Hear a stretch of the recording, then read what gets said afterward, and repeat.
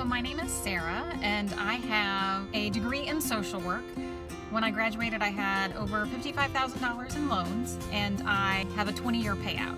So I've paid about 9 years on my loans, and this past year has been a little bit more difficult than previous years to pay my loans.